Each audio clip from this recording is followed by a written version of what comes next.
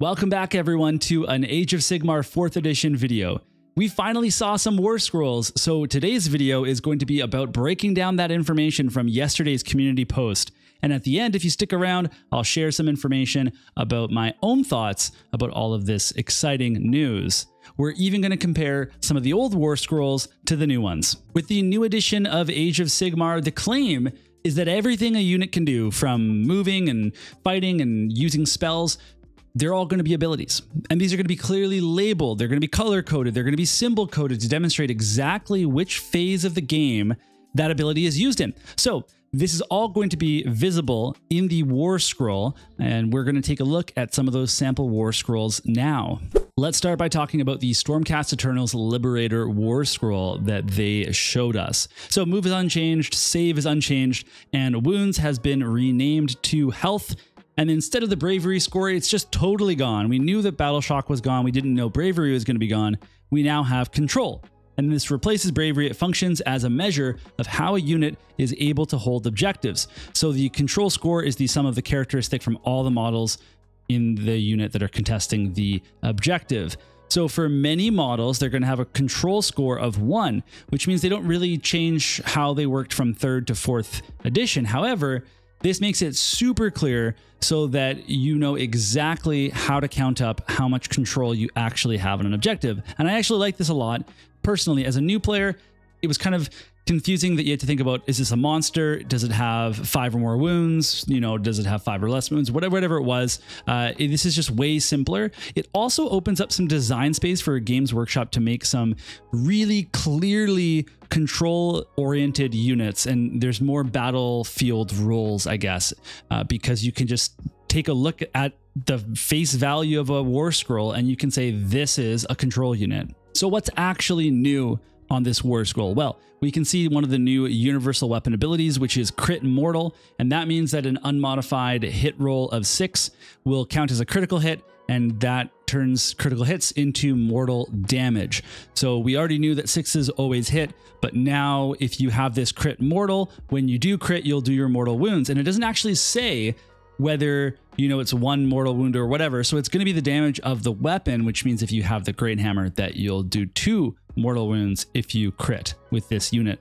So the keywords in the bottom are also split up now. We have gameplay keywords, and then below that we have the general keywords. And this is the idea, is that you make your gameplay focused keywords more easily visible. And this is really important because there's some stuff that has been moved down into keywords that we'll talk about later.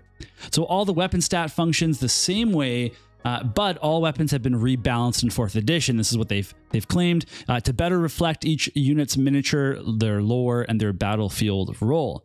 So melee weapons all have a 3-inch range now, and all models will just have that. That's just going to be across the board. Now, here's something really interesting that they've just kind of slid in there. Missile weapons have had their range generally reduced. That's verbatim from the article. So missile weapons range is getting nerfed. We have to wait and see more information about that. So the abilities on this Warscroll are color-coded, they're symbol-coded. The passive abilities are automatic, and you don't have to use them or cast them. They just happen in those phases, and you have to remember to tell your opponent, hey, my passive ability is now taking effect. So let's take a look at the new color coding system. So we can see that the turn phases are all color coded. Black means start of the turn, gold means hero phase, silver is movement phase, blue or turquoise-ish is shooting phase, orange is the charge phase, red is the combat phase, and purple is end of turn. So if an ability happens in one of those phases, it will have that color on the Warscroll ability for it, or in the book, I guess, when we see the spell lores. We also have ability icons. So we have an arrow for the movement ability, we have a sword and hammer for an offensive ability, a shield with a twin-tailed comet for the defensive ability, a bow and arrow for the shooting abilities, a flag for any sort of rallying abilities. I guess there's going to be more than one way to rally, or different ways. That makes sense. There's lots of armies with recursion. And then we have a little kind of sun for special abilities and a filled in circle for control abilities. So that's quite a bit of tags there. But really, if you're starting to be a little bit worried, when you start playing with this type of a system, you will just kind of get it over time. Like it's going to build up into your memory. You don't have to worry about knowing this all right away. Down the line, it is going to make things simpler, but you have to give it some time for some uptake. So we can also look at the old Liberator Warscroll and compare it to the new one. And we see that we still have 2 wounds. We still have 5-inch move on the new scroll. However, the new scroll has a 3+ save rather than a 4+. It doesn't mess around with whether you build them with shields or not, because you can't in this new version. You can't build a more defensive unit. You just get a 3+ save, which is ultimately a big buff for these Liberators because they're still going to have the offensive firepower. The new Warscroll doesn't get 3 attacks anymore, but it also has a improved to wound score on its default Warhammer weapon compared to the old one. There's also no lay low the tyrant's ability, and instead the Liberator just has more objective contesting power with its new ability. So I'm kind of curious, can we expect these types of objective-based abilities to come out on all of our infantry tagged units? Because this is an infantry unit. They're kind of your rank and file taking over objectives. Maybe that's going to be a really common theme that we see rather than damaging abilities, although they do have crit mortal. So is this Warscroll actually better? Is it worse? I think overall it is better. I think it's certainly simpler for the new player to get the hang of it, and it's definitely smoother in gameplay without having to worry about as many things to do, because you don't have to worry, do I have enough models for the shield bonus? I have to figure out, oh, can I do this mortal wounds ability? No, it's just all going to happen while you attack. You might deal some mortal wounds. You're going to be able to wound more easily because of the improved score. You're going to be able to save better because of the improved save. It's overall just looks like a buffed Warscroll for this model. I also think that the crit mortal ability looks really good. It could be super powerful if you reinforce this model or this unit, because then all of a sudden you have a lot of rolls when it's your turn to attack with. I noticed that it doesn't specify the damage, like I said, so if you crit mortal with the Grand Hammer, then that's 2 damage, so that can be really, really powerful really quickly. There's also no point cost on this Warscroll because they mentioned that's going to be living in a separate document website PDF going forward, so you will not see that anywhere on the Warscroll. Now, if you're enjoying this video and if you like Age of Sigmar content, then please consider subscribing to the channel, liking the video, and leaving a comment if you are so inclined. Every little bit of support will help this small channel grow, and I really appreciate it. Okay, so now we're going to take a look at Nagash's Warscroll, which is a lot more complicated than the Liberator one, and so we'll take a look at it overall, and then we're going to compare the old one to the new one. So, first of all, there is no more damage table on the new Warscroll. Instead, we have a battle damage passive ability, which activates at 10 damage points. Wow, we're really not going to say wounds. So this only affects his wizard tag level, not his movement or his invocation cast range. One of his keywords is wizard 9, so we don't really know what that means yet. We have some assumptions.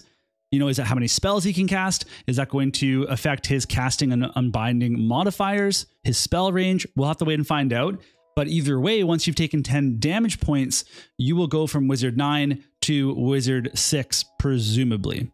So Nagash has 3 golden color coded hero phase abilities. So these are just for the hero phase. The Staff of Power is a passive, so it always happens in the hero phase. The gameplay keywords for Nagash include fly and also ward 5+. So ward being a keyword now is definitely a very simple place to put it. And it's really important that it doesn't get bogged down in a huge list of keywords, which is why they split those keywords into gameplay and non-gameplay. So people need to read very carefully not to miss those types of things. And it will probably lead initially to some people being a little bit frustrated, finding out something has ward they didn't realize. But I think we're all going to pick it up pretty quickly. So at this point, you might be asking, how has Nagash's Warscroll changed from the current edition of Age of Sigmar? Well, let's take a look at that next. So his health is still 18, his move is still 10 inches, and that will never decrease. His save is still 3+, and he counts for 10 control, which is an increase from his old scroll if you consider how much he actually was able to contest an objective. His weapons are the same, but his Alakanash lost 1 rend. He also lost the Spectral Claws and Daggers companion profile from his Warscroll. It's just less attacks to roll, so it's simplified how he will operate in your melee combat. His Staff of Power had the casting modifier reduced, and it doesn't specify unbinding, but we don't really know if that's changed in the new edition. Maybe modifiers are universal, so if you have a spell modifier, it's also your unbinding modifier. That might just be a cleanup in the edition. We don't know yet, but either way, you lost, like it was +3 before, now it's +2. However, if you were to miscast, you would no longer lose the ability to continue casting, but you would lose your modifying bonus. The Invocation of Nagash is a spell that now must be cast. It's not just a passive thing that he does every turn, but it can be cast multiple times. And if he can cast 9 spells per turn, then he could cast this 9 times if he wanted to. It still returns models if they have been slain, but it can't heal them anymore if none are slain. And it can give the 5 ward to units. It can also now damage enemies, which will be a D3 mortal wounds. And what they've done is they've taken basically this ability and then some of his other Warscroll components, and they've put it all into one spell with some different variability of how you can play this. Now, the casting success value is not listed on here unless I missed it. So I'm wondering, is it related to his wizard level? Does that mean that spells are simplified where they all have the same casting levels and it just depends on your wizard level? What does that mean for power levels in terms of spells? Or maybe certain spells can only be cast by, certain wizard levels. I don't know. This is something that overall, this whole Wizard 9 thing and how spells work, I know they're going to talk to us about at some point, but it felt really weird not to mention it in this article if they're going to go ahead and show one of the biggest spellcasters in the actual game. Okay, so you cannot choose the same target for this spell, so you can't just, keep resurrecting on one unit or keep mortal wounding another enemy unit. You have to divvy it up for your 9 casts if you're going to use all 9. Otherwise, we've lost the Ward 5 aura for friendly death units. That's just not on the Warscroll anymore. You have to give it to people using the evocation spell. So he just lost a bit of passive support for his entire army. The Supreme Lord of Undead is a once per battle ability now, but no roll is needed anymore, so you just get to use it. It has no restrictions on unit size or health. It just says it can't be a hero or a unique unit, and that unit can be resurrected and it can be placed and moved right away in the movement phase. So all of a sudden you have a way more powerful ability, but it only can be used the one time per the entire battle. So it's a bit of a trade-off there. Less restrictions, but way more power and usability. We also have Hand of Dust that's still on the Warscroll. It only works on heroes and monsters now, and Nagash must be in combat with them, which is technically the same as before because they had to be within 3 inches anyway. But this ability is automatic now. It just happens at the end of the turn. So you've gone through your combat, and then you go into that end of turn phase, and then the Hand of Dust will happen. So it opens up some counterplay here where if you get your infantry in between Nagash and your heroes and your unique, whatever, then he can't really Hand of Dust them. That's gonna be really important. There's also no Soul Stealer spell on his Warscroll anymore. Instead, it's built into the Invocation of Nagash spell. And really what this all leads to is his Warscroll has been simplified a lot. His abilities read way faster and take way less time to navigate. It feels like passively he does way less now, and there's no ward, there's no passive Invocation of Nagash to resurrect things or heal things.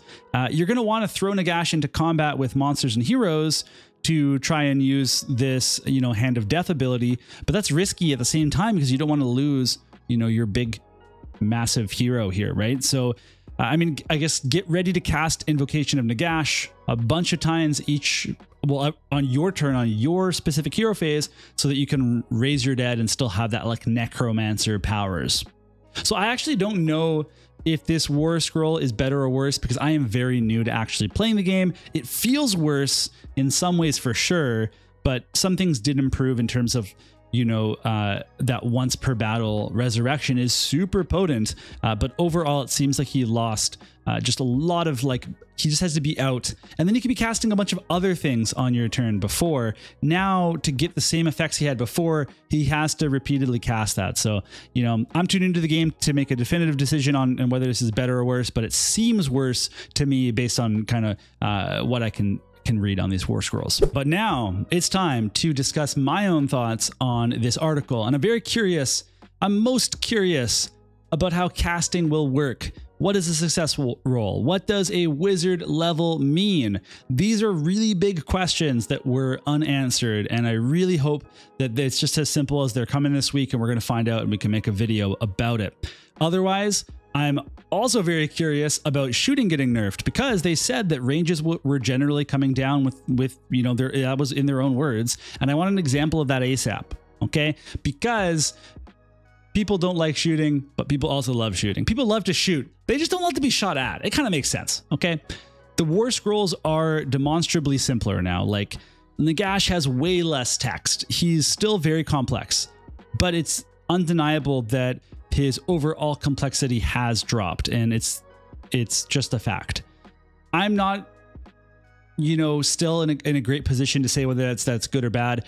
Overall, it seems fine, because seems like there's still so much you can do with him, and the game is still going to be really cool and fun. But for experienced players, you're going to have to let me know what you think about that drop in complexity. They said that next week we're going to get more information on moving and fighting, and I'm not really sure what might have changed for these phases, but I hope that they include the shooting when they talk about fighting, because again, I'm so very curious about that. We also saw that champion is a keyword now, but we don't have any explanation of what that keyword does. So we saw that the champion can't have their weapon modified. Champion keyword probably is something like, if your unit has a champion keyword, add 1 to the attacks of its basic weapon or something. Like, that's probably going to be what champion is, but we don't actually know that. Again, pretty important information to leave out. Like, they went through the trouble of showing us the Warscroll and talking about how some of these new things are going to be coming into play. They talked about the passive ability crit mortal. So they should have just put a quick little line of, hey, champion's one of our new keywords, and this is how it operates for all units and all armies and all factions. When they have a champion, it does X, right? We could have seen that. I mean, that's pretty much all my thoughts, and I'd love to hear what you think about this article and this news has been released. Otherwise, I'm going to get out of here. Bye.